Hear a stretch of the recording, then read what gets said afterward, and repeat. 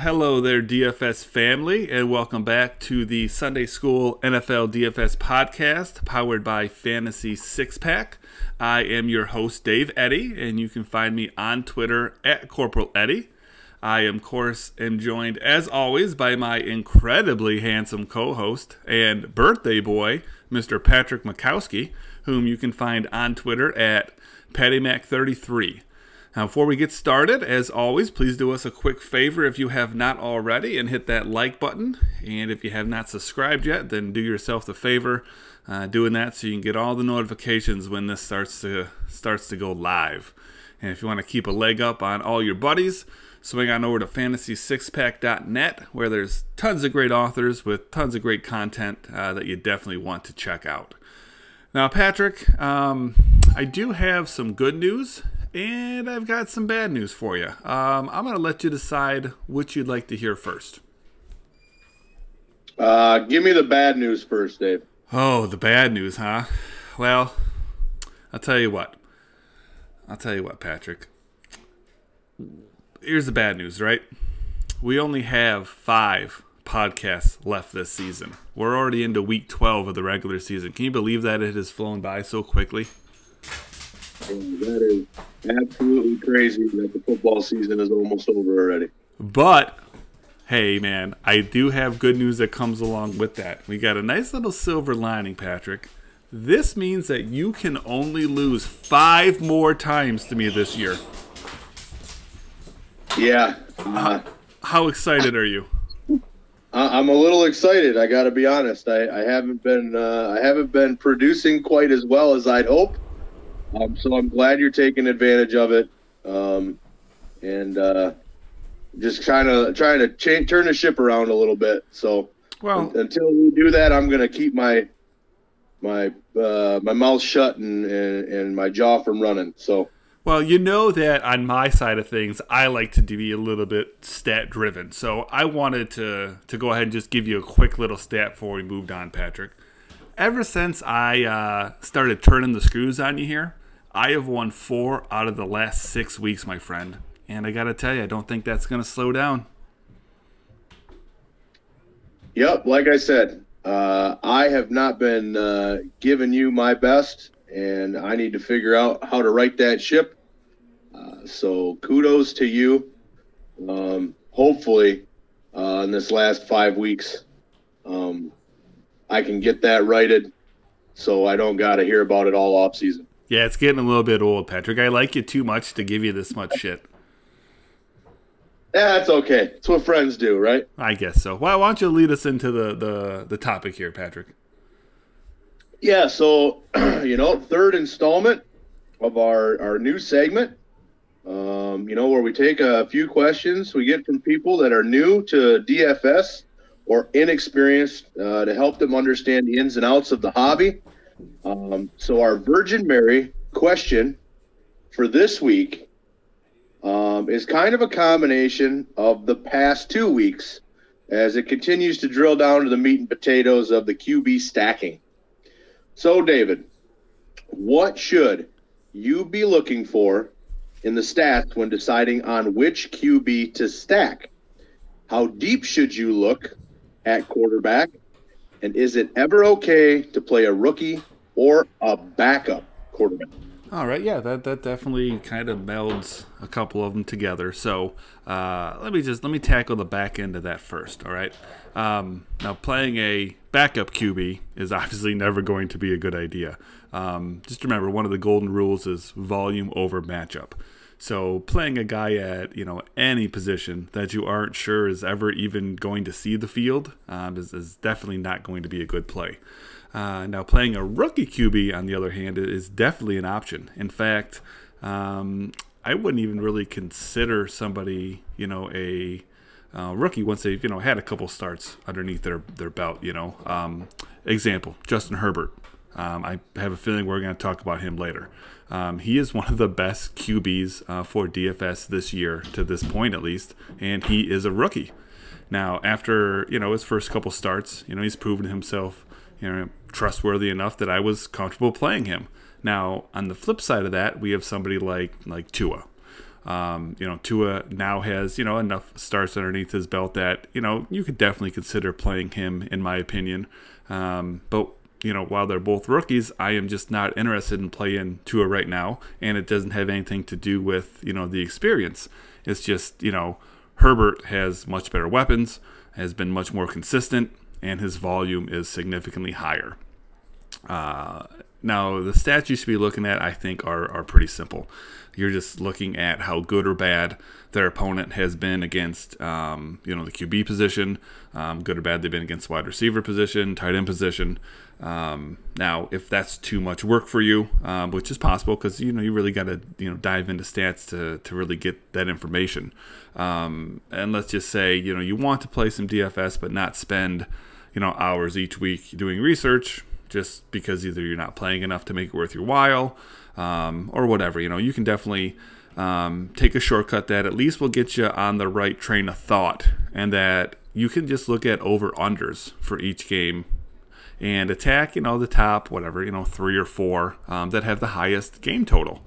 So this will at least point you in the right direction of the games that, should be the highest scoring. Now, as far as how deep to go at quarterback, I mean, truly that is a topic for another day. To answer that properly would get to be a pretty involved answer. Quick version of how deep you should go really just depends on the variables around the QB position. So if there are a lot of great values at other position and you have some extra money to spend, then, I would say, you should be targeting the high-end quarterbacks. If there is no value anywhere else on the slate, then you're kind of going to be forced to find mid or, low-tier quarterbacks that you can stack so that you can fill out the rest of your lineup, because you need a lineup full of guys that are capable of getting you the 4X that you're looking for. So in a nutshell, I'd say it simply comes down to how much salary flexibility is available outside of the main gain stack. Yeah, really good points, and I'm right where you're at. That's how I start out every week, is with the matchup. And there's been several weeks this year where you're like, why are you playing that fucking guy? Like Joe Flacco? Like Joe Flacco, who only scored 2.5 points less than your quarterback last week, who was, what was his name? The guy from Baltimore. Oh, yeah. Yeah. So he only scored 2.5 points less than that fucking guy for $2,300 less. But yet I'm hosting the show. Interesting. Well, like I said, I haven't been very good with the other aspects and positions, but it always starts with matchup for me. I want to see who they're going against and how bad they've been over the last 4 weeks. That's where I start. I usually finish up somewhere, looking at history throughout the season, seeing what they got going on, in the defensive backfield, if anybody's hurt, if anybody's out, what they're susceptible to, wide receivers in the slot or tight ends or pass-catching running backs. And that's how I make my determination for a quarterback as well. So, well, with that in mind, Patrick, we've I kind of talked about this guy just a little bit already, so why don't you just lead into your gospel for this week, week 12? Yeah, man. So, David, Justin Herbert, $7,200, Chargers at the Bills. How impressive is this fucking kid, Dave? I mean, wow. He's averaging 26.7 fantasy points a game on the season. That's 9th most in the entire NFL. The only guys that are in front of him are Dak, Kyler Murray, McCaffrey, Delvin Cook, Russell Wilson, Devontae Adams, Patty Mahomes, and Josh Allen. That's a pretty impressive group of guys to be, and this is a rookie. He's averaging 5.2 fantasy points a game, more than the next highest quarterback in the league, Tom Brady, only averaging 21.2. This kid is uber impressive. He's scored 23 or more points in 7 of his 9 games this year. He has only 1 game where he scored under 21, and that was his second week as a starter against Carolina with 19.7. He's thrown 2 or more touchdowns in 7 of 9 games. By the way, he threw for over 300 yards in both of those.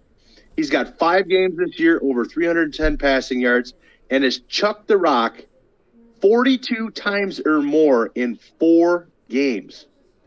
On the season, 22 touchdowns, 6 interceptions, 2,700 yards passing, and a QB rating, which doesn't count for much in daily fantasy, but 104.7 QBR. That's 8th best in the league.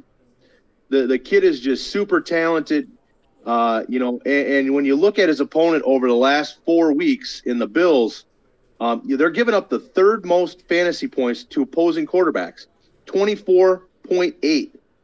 And Justin has got weapons, and he knows how to use them. Him and Keenan Allen are on some kind of a different planet right now, the way that they're working with one another. Then you got Mikey Williams, you got Hunter Henry, and he may even be getting Austin Eckler back this week, whom he hasn't had for the last 6 games. Play good players, David. Volume over matchup, volume. Josh Allen and Justin Herbert are going to be exchanging blows in this one. This is a heavyweight battle. I hope to see this game on TV this weekend. Yep, that is a surprising play, compared to what you would have thought, week 1. I mean, Justin Herbert's not a guy that coming out of college I had high hopes for. I thought he was going to be a big old bust. And come to find out, he is arguably the most consistent DFS option at quarterback. It's unbelievable, man. He is in play every single week. Now, my guy is also pretty impressive and also in play every week, but also is more expensive. I hope you're going to be sitting down for this one, Patrick. I am having my gospel this week, Patty Mahomes. 8K, Chiefs versus the Bucks. Now, I'm guessing that, me having a core play that is paying up at quarterback, again, is not what you were expecting, as obviously I, typically pay down there. With this salary, it's going to be tough because the salary on the entire slate is tough this week. And I'm going to not only be paying up at quarterback, but I'm also, with Mahomes, going to be paying up at wide receiver for Hill and at tight end for Kelsey for these stacks. So main issue with this play this week, like I said, is going to be the salary. But I do have an answer to that issue that, will be covered as we get through some of the other segments. Now, to be honest, usually my core play is the first segment that I fill out each week. This week, it was the last. Nothing stood out to me as obvious because there really are no clear cost-saving plays that I'm 100% comfortable with this week. And there are just so many good quarterbacks on the slate this week. And I just, wasn't 100% comfortable playing with them. So for me, for this matchup, the Bucks are league average in points per game against QBs and wide receivers. So that doesn't point to this being a core play. But for me, I wanted to pick the QB that I was most confident in being my core play this week, and that is Mahomes. As I mentioned, the Bucks are, fine against the passing game, and they are second worst against the running game. I don't expect this game to be, super low-scoring defensive battle. So I think the Chiefs will end up throwing the ball at a very high level, just because the Bucks are so tremendous against, the run. I'm going to take my chances here with the best QB in the game, best tight end in the game, and the most explosive wide receiver in the game. Over half the team's targets do go between Hill and Kelsey, so, getting a high volume stack here is easily done. I'm even going to get crazy enough where I'm going to stack all 3 of those guys together. So, listen, man, if I have to trust anyone this week, I am just not sure I could find a better trio to put my money on. Yeah, and the only thing that, really, you mentioned it from the get is going to keep me away from Pat Mahomes is just that $8,000 price tag. I think because you have to play him with Hill and or Kelsey. So, that's going to eat a really good chunk of change up. I do like the matchup against Tampa. From what I saw, Tampa's been the 4th worst in the NFL over the last 4 weeks against quarterbacks. And and we know that Tom and Patty are going to go at it. So I like the play. I might have a lineup or two with Mahomes in there as well. So yeah, it should be interesting. And the guy puts up points. It doesn't matter who his opponent is. He's one of those guys that's just super, super talented and can make plays from nowhere. So he's going to score. Yeah, so. To play Mahomes this week, you definitely have to do your research because, like I said, you've got to find the guys that I'm going to talk about that you can save salary on that are going to still be capable of you being able to put together a lineup that you can win with. So now that we've talked about that, why don't you go ahead and lead us into your devil this week, Patrick? So my devil this week, the guy that I am fading is Nick Chubb. $7,100, the Browns at the Jags, a really good matchup for running backs. On the season, Jacksonville has been just about horrible when it comes to stopping opposing RBs. But it's about the price, it's about the workload, and the output for me here. Now, you've got Kareem Hunt in the same backfield for a full $1,500 less than Chubb. Answer me this, David. Why would you spend $1,500 more to get a Chubb when you know you could blow your load in Hunt and end up with the same result? Well, you put it that way, Patrick.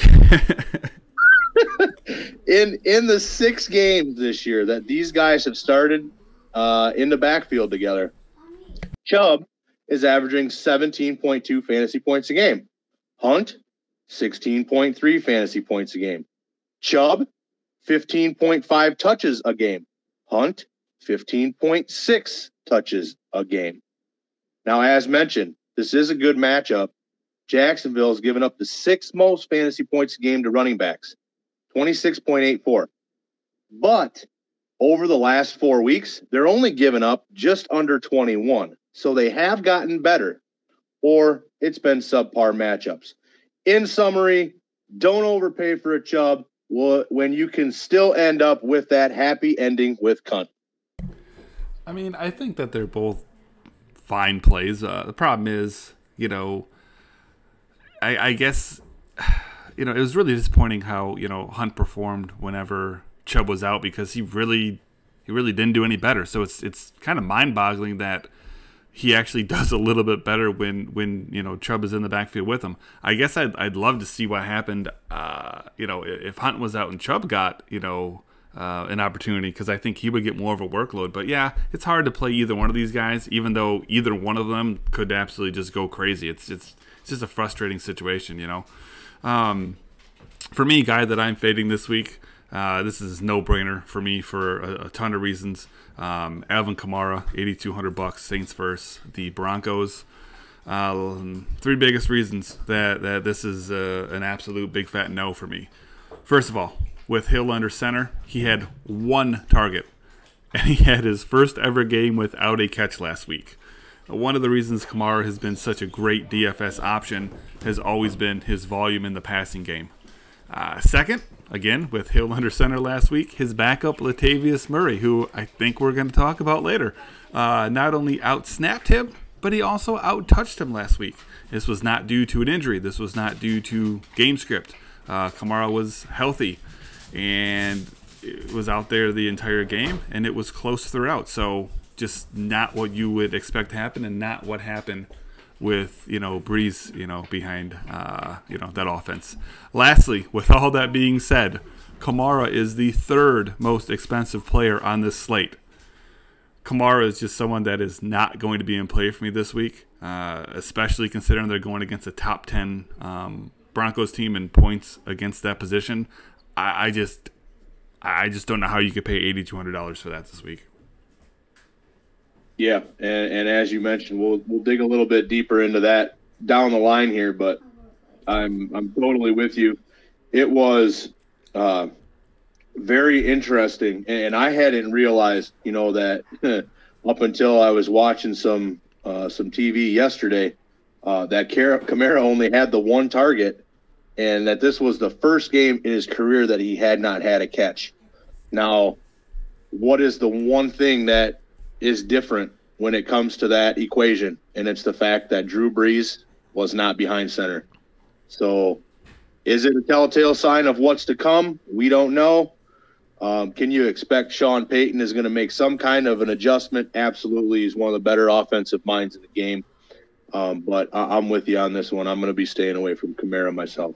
Yep. So with that in mind, and with the salary at quarterback in my stacking this week, like I said, we have to start getting into some cheaper plays.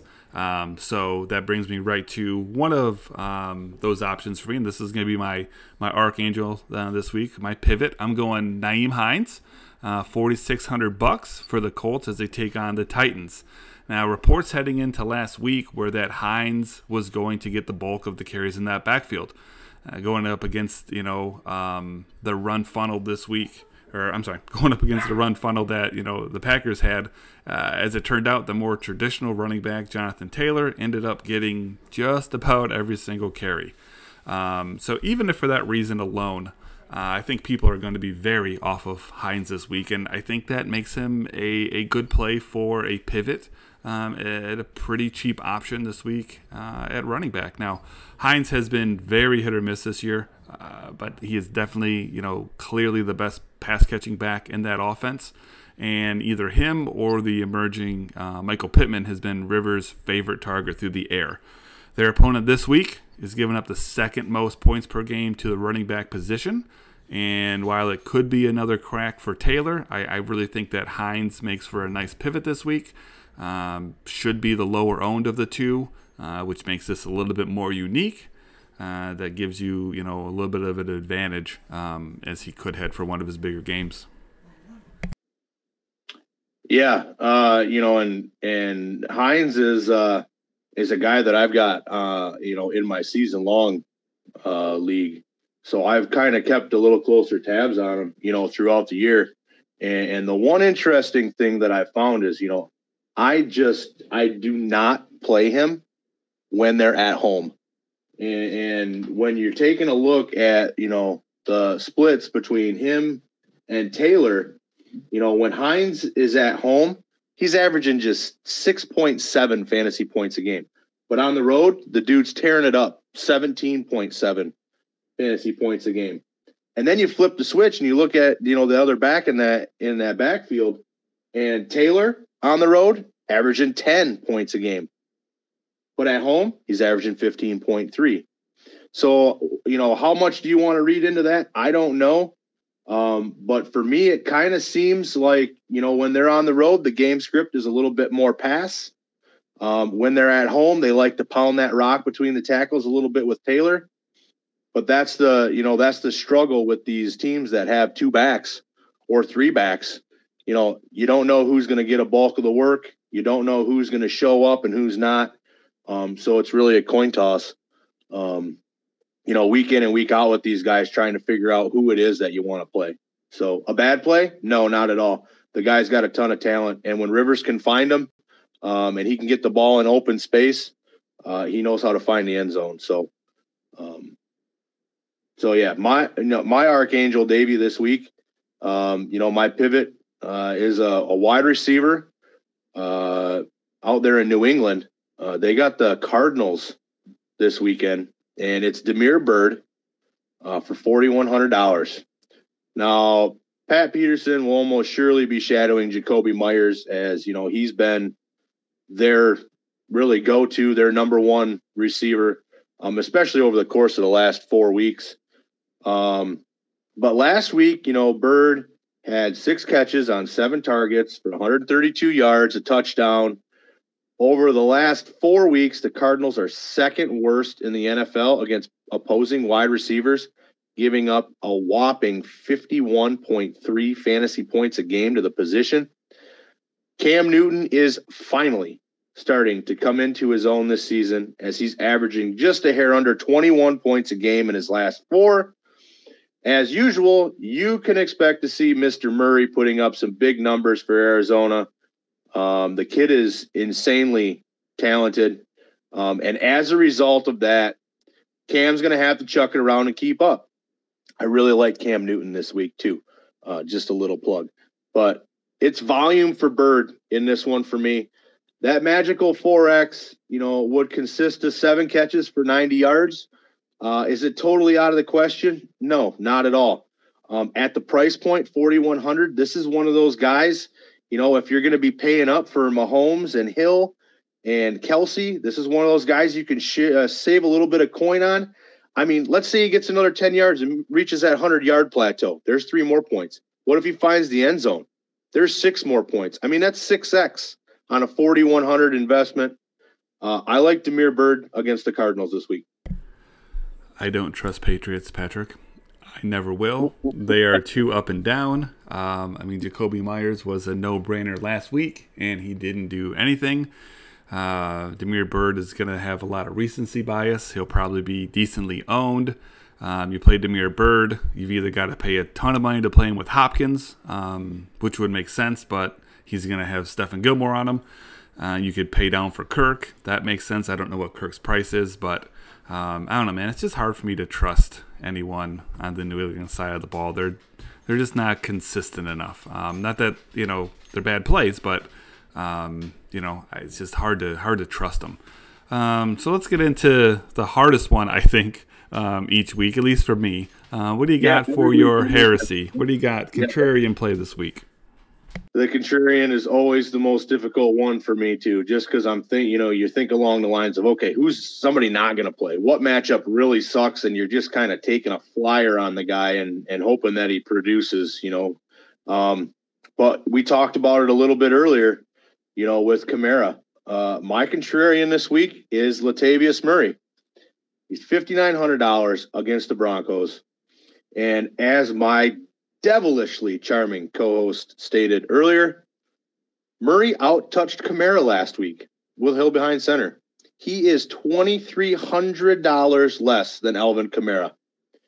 Now, I'm not quite sure where Davey was seeing where, Denver is in the top 10. I did a little bit more looking, and you're right. On the season, they're more like 12. But over the last 4 weeks, Denver's given up the second most fantasy points to opposing running backs, 32.3. So being that they're that good as a season as a whole, that just shows you how bad they've been over the last 4 weeks. The only team worse in the entire NFL is our Detroit Football Lions. Now, Murray's had double-digit touches in all but 2 of the Saints games this season.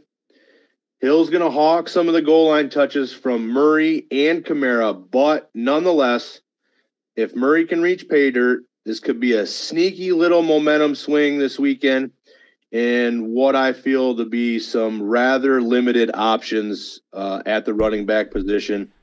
I'm going to have a flyer on Murray in a couple lineups just to see how the Hill behind center thing works out again. I tell you, usually I like to just, play the devil's advocate role on, most of these picks just to give a differing opinion just so that it's out there. But it's always hard with the contrarian because, you could obviously do that on all of them because that's kind of the whole point of the play. Right. I guess the only thing that I really would say is, $5,900 is a little on the pricey side for me. You're looking at, I agree. That's one of the things that I was looking at too. If he was, around $5,000 or so, then I think it'd be a much better play. But $5,900 seemed a little bit pricey for me as well. But I mean, I definitely see where it's coming from. So it's no worse than a lot of things you could put into that spot. For me, I'm going Jarvis Landry, $5,200 Brownies against the Jags. Listen, man, Jarvis, it's been terrible at a little bit over 6.5 points per game over the last 4 weeks. Browns have their 2 great running backs healthy, as previously mentioned, and they're both back on the field, going up against the Jags, who are giving up tons of points to running backs. So the thought here would really be, for this game that they're going to just run the ball, down the Jags' throat. Chubb and Hunt, both could be in line for 20 touches this game. Would absolutely not be a surprise. Game script would definitely back that up, as most likely scenario is going to be the Browns getting out to a lead and then, running the ball to, kind of just kill the clock on the game. So to me, these are the places that contrarian plays are born. Now, if everything that we expect to happen happens, which it rarely does, unless we're talking about the Lions, the Browns are still going to have to throw the ball at least a little bit. Now, you can get unique and you can target, Landry in the passing game as well here. Jags are giving up the third most points per game to wide receivers. So, they're kind of giving it up everywhere, Patrick. So for as bad as Landry has been in the points department, a part of that has been because of some of the weather issues that they've ran into recently. And, that has definitely taken away his opportunities. They played in some of the worst weather here recently. So for me, what I'm more looking at this, stage for him would be he's got a 29% target share since OBJ was lost for the season. That's sixth highest in the league. So he's definitely getting the volume. It's just, the volume itself has been less because of the weather that they've played in recently. It just hasn't been conditions where you can throw the ball. So he's getting the ball at a high rate as far as, number of total targets. So sometimes I think the number of targets could be misleading. It's the target share that is really the most important stat to me. But, when you just look a little bit deeper into this matchup, I think that this could be a really good spot to get contrarian. Yeah, because you're right. Nobody's going to play the guy. I will.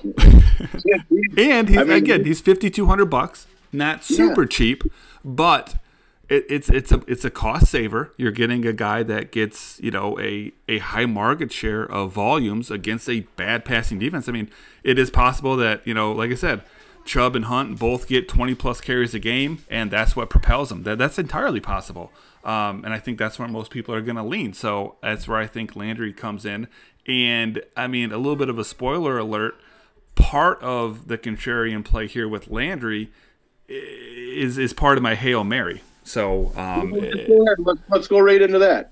Run them together. All right. So, as for MME, I think that, I don't know how much we've really talked about this, but, stacking your quarterback is obvious. So, let's say I have Mahomes, Kelsey, Hill. Like I said, I'm strapped for cash. So I've got to plug in Hines, and then I like to always do I have a secondary stack. A secondary stack is going to just consist of two players that are positively correlated to each other. So it's going to be two opposing players. A lot of times that's a wide receiver on both sides of the ball from, the same game. Could be a tight end mix in there too, obviously. Could be a running back, but again, like we talked about before, considering running backs, in the passing game, really starts to limit the field. So, if I'm going to be playing Jarvis, which I think is a good play, developing a secondary stack means I've got to have somebody on the Jag side of the ball that I can run it back with. And I think I've got a good secondary stack here option that would be a huge cost saver. So my Hail Mary for this week is going to be Chris Conley. He's at the bare minimum, $3K, again, on the Jag side of the ball there against the Brown. So, for me, again, this play lines up with Landry to give me that cheaper secondary stack so that, I can save money. I still have correlation, give myself, a chance to take these suckers down. The correlation with Landry is definitely part of, why, he even showed up on my screen. So since Luton has taken over at QB, Conley is second on the team at market share. He sits at 19%. He's only behind Shark, who's at 23. So a decent, amount. It's not the 29, that we're seeing from Jarvis. But again, that's sixth best in the league. 19%, that's a fair amount. And they're throwing the ball at a much higher rate. So 19%, with just the way that things have gone over the last few weeks is actually fairly equal as far as number of targets. Now, past 2 weeks, Conley is only one target behind Shark. At a minimum salary, It is only going to take 12 points for him to just hit the bare minimum value that we want. So if he scores a touchdown, he's basically automatically there for you. Jags likely going to have to pass in this game to stay up with the Browns, or to catch up with them. So the volume should definitely be there. So as a Hail Mary, get him a guy at a minimum price that gives me correlation to another spot in the lineup. That's exactly what I'm looking for. Yeah, so I'm going to be the bearer of bad news a little bit for you. Conley has Don't been tell me he's ruled hurt. out Oh, son of a bitch. with an injury, a hip. However, you've also got Shark out this week in Jacksonville as well. So Keenan Cole is what you're telling me. So you got Keenan Cole. That's all that's left. 30, well, Chenault. no. And Chenault. You got Keelan Cole at 3,600, and you've got Chenault at 3,300. So okay. Two, it's their top two guys now, and they're both, capable receivers. You look at Keelan Cole, in the last couple of weeks, I'm seeing a total of 12 targets. He found the end zone once. Nothing uberly impressive. We both were kind of, a little high on Chenault earlier on in the season.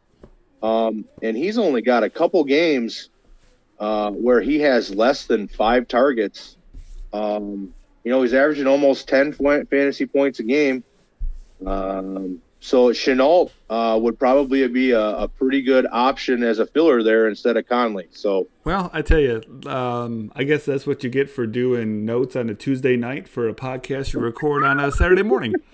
Because Conley was a fantastic play. Well, I guess I'll have to make consider. To be honest with you, I know that it doesn't sound like the difference between 3,000 and like 3,600 for Cole is a big difference, but when you're spending that much money on your game stack, $600 really is a big difference. So, as I was building lineups, it worked. Like, it really worked having Landry and Conley in there. That was a great secondary stack to save money on. So, okay, well.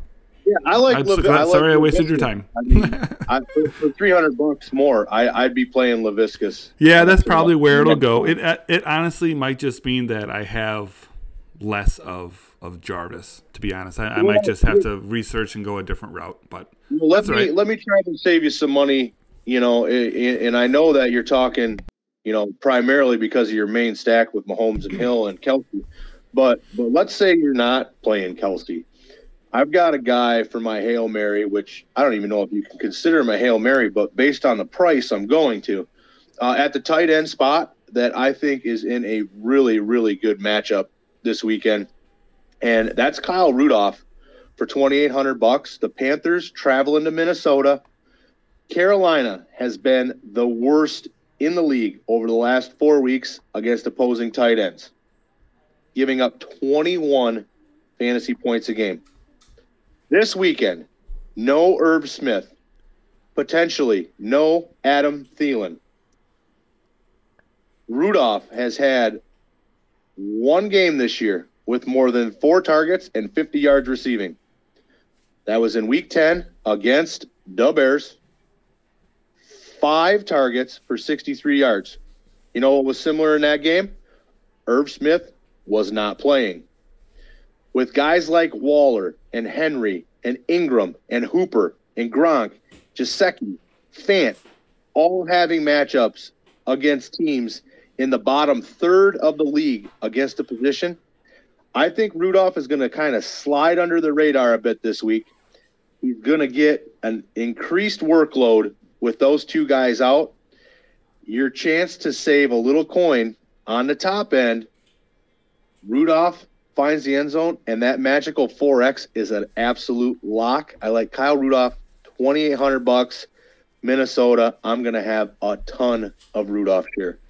Well, I'll tell you. Let me tell you my main takeaway from that, and it is very unrelated to most of what you just said. My biggest takeaway, honestly, is that I am going to look to try to build an ultimate studs and duds lineup this week, because if everything from the Viking side of the ball is going to play out like that, and they are going up against maybe the biggest run funnel in the league. I am gonna fire Dalvin Cook up so hardcore, man. So I don't know how possible it is, but I'm going to be looking into building a lineup where I go studs, Mahomes, Hill, Kelsey, Cook, and see if I can manage to find value everywhere else where I can put together a lineup, because all four of those guys could absolutely just go ham. And I could get 30 points a game from each of those guys. There's $120 right there. I got to find 80 more points, which isn't going to be easy, but I'm going to see if I can fit all four of those guys in and go ultimate studs and duds.